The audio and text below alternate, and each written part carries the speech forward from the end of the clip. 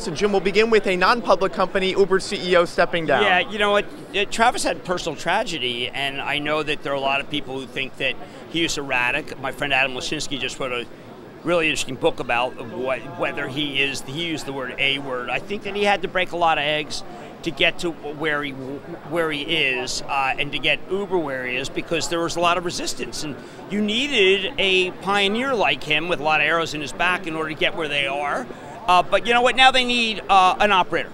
And while I think he's a great pioneer to get wherever he needed, where the company had to be, they need someone who can, let's just say, be less erratic and be more sensitive to the way business is done around the world.